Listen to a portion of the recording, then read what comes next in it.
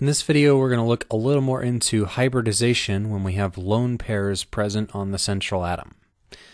So if we look at methane, CH4, it has a bond angle between any pair of hydrogens of 109.5 degrees, and that's the bond angle you get when you have a perfect tetrahedron. And if we look at ammonia, there's one lone pair and 3 hydrogens, so the bond angle between any pair of hydrogens there gets smaller, becomes 107.8 degrees, and water, with its 2 lone pairs and 2 hydrogens, gets even smaller at 104.5. So our sp3 hybrid orbitals that we had for methane, those form the nice natural 109.5 tetrahedral bonding angle, but in the case of water, if we used sp3 hybrid orbitals, we would not get perfect alignment with our vector towards the hydrogen atom from the oxygen, because these are 104.5, so they'd be pointing, a little bit further out. We wouldn't get the ideal kind of overlap with a bond, with a orbital that's pointing straight towards the atom that we want to bond with. So the question in this video is, what value of hybridization, or what kind of hybridization, what type of orbital coefficients do we need to generate orbitals that align in this way, and what can we learn from that? So it turns out that the actual 2 orbitals that form this 104.5 degree angle that we have here, if you actually solve for it, you get 2 orbitals. We would have psi1 equals 0.45 s, meaning the 2s on the oxygen atom, plus 0.71 px, where I've defined the x dimension to be along this axis here, and plus 0.55 pz, where the z-axis is bisecting the HOH bond angle. And then the water molecule is in the xz plane. Okay, and psi2 is almost the same thing, except for one small change. There's going to be a flip of sign here. That's minus 0.71 px plus 0.55 pz. Okay, and as you can see from this orbital here, if you tried to compute the overlap integral between these things,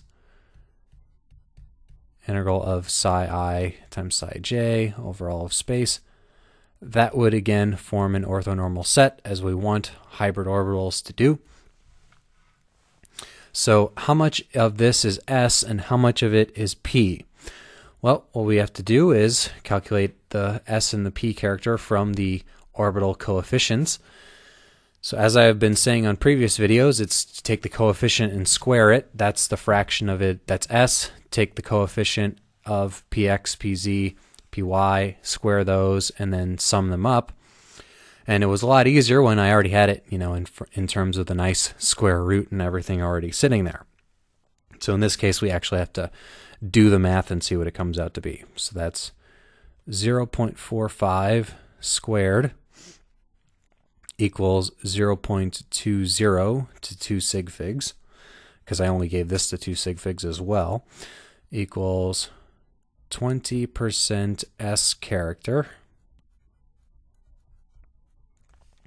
And for the p, we have plus or minus 0.71 squared plus 0.55 squared equals, if you do that math, it comes out to be 0.8 equals 80% p character.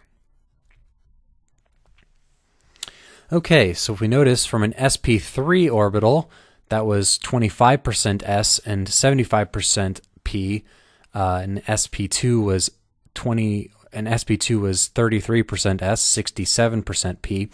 So this, as our bond angle is getting even smaller, is becoming an even higher fraction of p character. And in fact, it approaches 100% p character as the bond angle approaches 90 degrees. And we wouldn't need any hybridization at all. Those would just be the lone p orbitals themselves. Okay, so using this type of construct, then we can define something calling the SPN character. So SPN, we have some SPN orbital where we can now generalize this to where n doesn't necessarily have to be an integer, where we can say n is the percent p divided by percent s.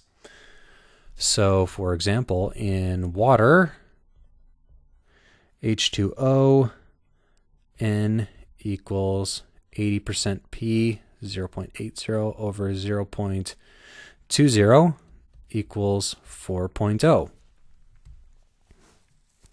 So that means that for water, we have an sp 4.0 or an sp4 orbital.